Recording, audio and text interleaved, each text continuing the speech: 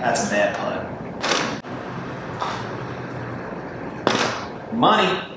I'm doing my putting practice indoors since Phoenix has officially decided that it's part of the "it's too damn hot to go outside" portion of the year. We're gonna be talking about 3 putts and what I've done in my practice to dramatically reduce my likelihood of 3 putting. Let's do it right meow.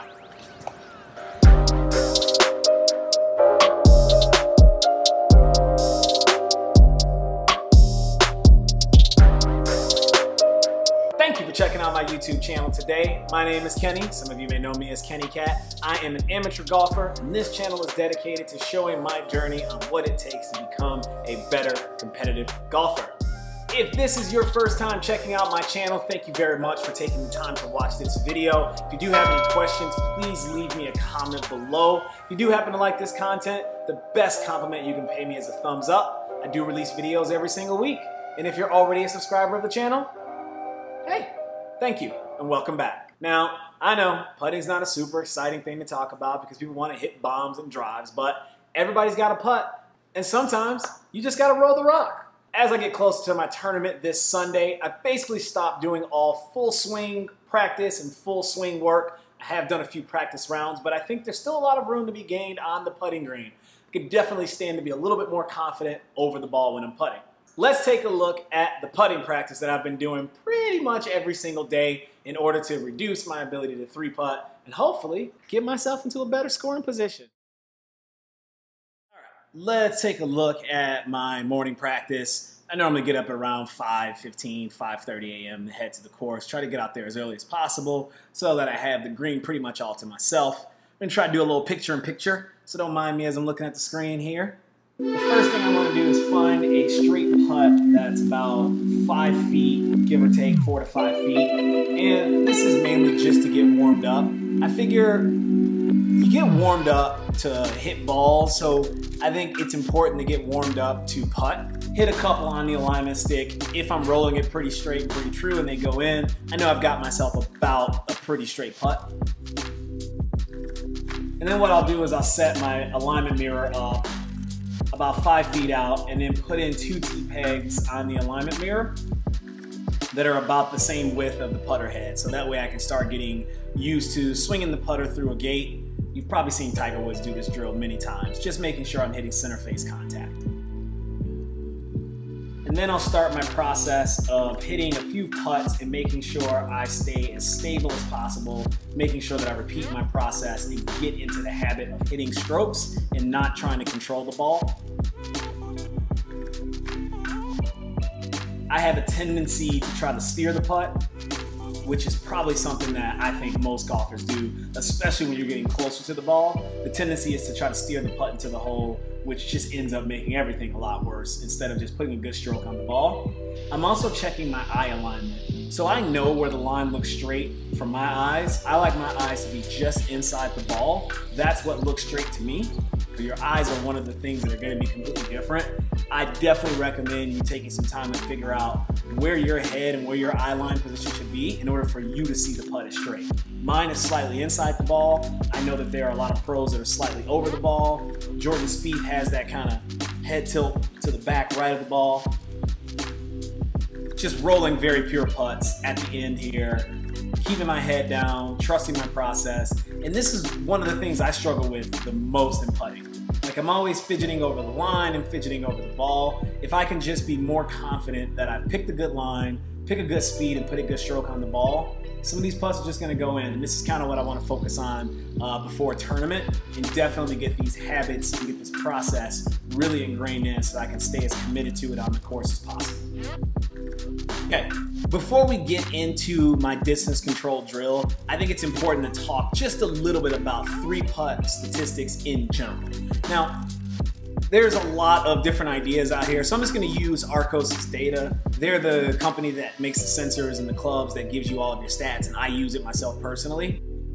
So if you look at a professional golfer, they are 3-putting on average about 3% of the time on the PGA Tour.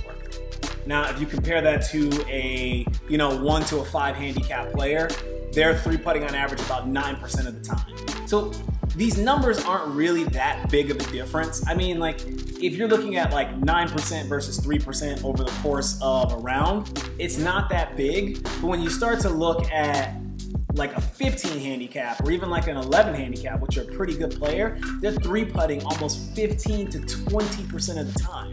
Like that's 1 in 5 putts, or 1 in 5 times being on the green is going to be a 3 putt. You would think that that comes from their inability to make 6, 7, and 8 foot putts, but that really isn't what causes most people to 3 putt. If we look at the graph of 3 putts between 20 and 25 feet, PGA Tour average is 2%, and a 1 to 5 handicap is almost 10%. So immediately right there, there's an 8 to 9% difference just in 20 to 25 feet, and then the numbers obviously jump there as you go up in handicap, to be expected.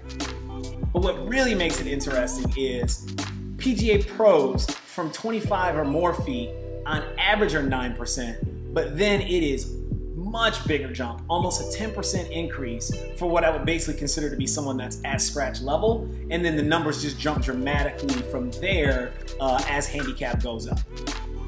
It feels, when you make a 3 putt, what it feels like is the second putt is the issue, but often that isn't the case.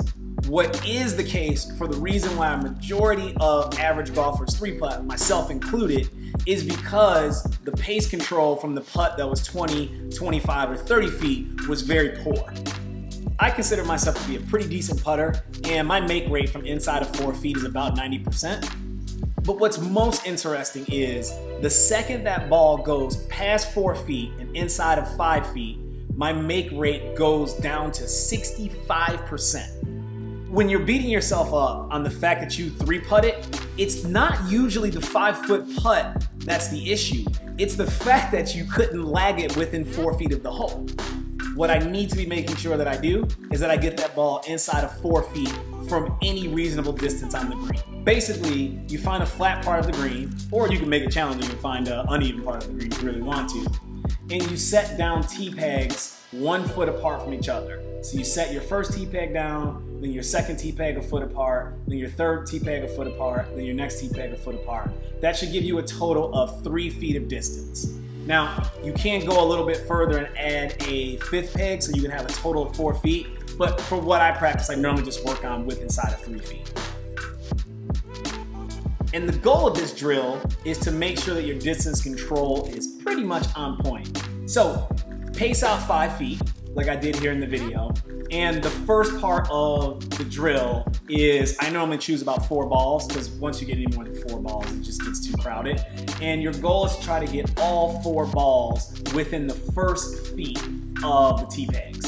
Now, that sounds a lot easier said than done. Like, oh, just roll a putt from 5 feet and have it stop within a foot.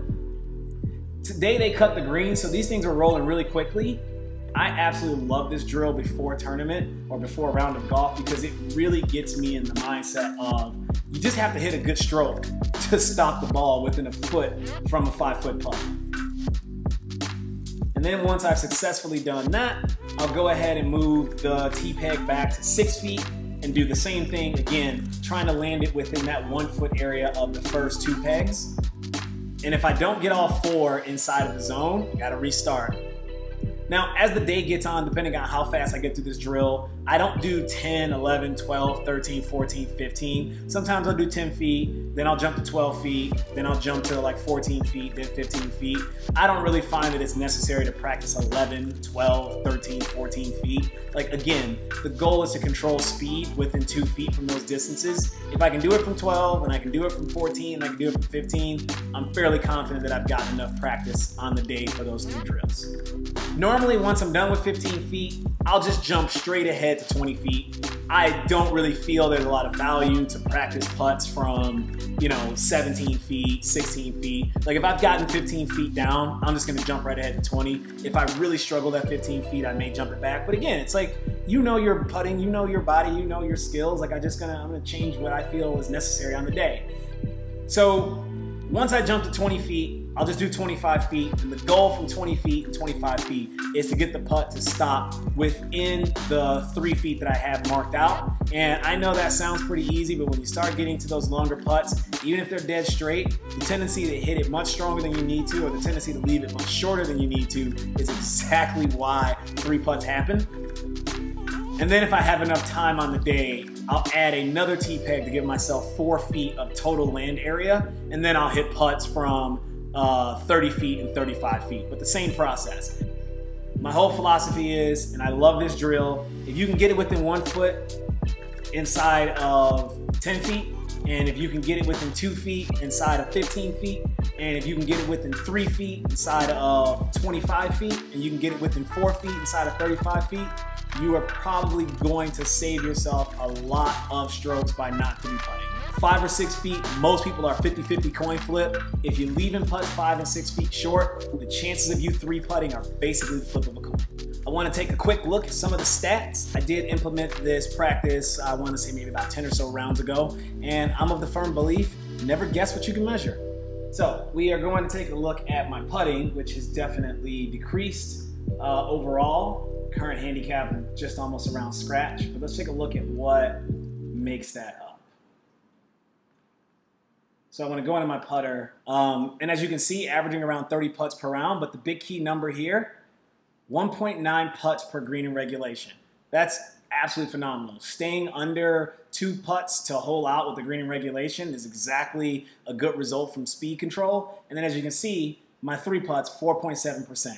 And we're going to look at what the difference is between those two numbers.